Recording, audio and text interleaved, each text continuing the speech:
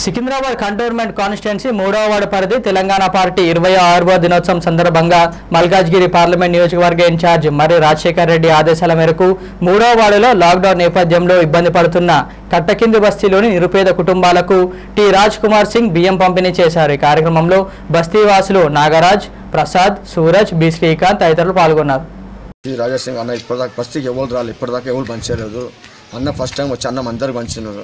బియ్యం ఒక్కొక్క ఇంటికి 5 కేజీస్ ఇచ్చిండు ఇంటికి। ఇప్పుడు దాకా అయితే ఎవరైతే రాలే, ఇక్కడ ఎవరైతే వచ్చి ఇవ్వలే, ఇప్పుడు దాకా బియ్యం గిట్ట ఏమి ఇవ్వలే। ఇప్పుడు అన్న వచ్చి ఇచ్చిండు, మళ్ళీ కాయగూరలు బి ఇస్తా అన్నాడు। ఇలా కట్టకింద బస్సుకి వచ్చి పెద్ద మనుషులు వీళ్ళంతా నాకు సమాచారం ఇవ్వడం జరిగింది।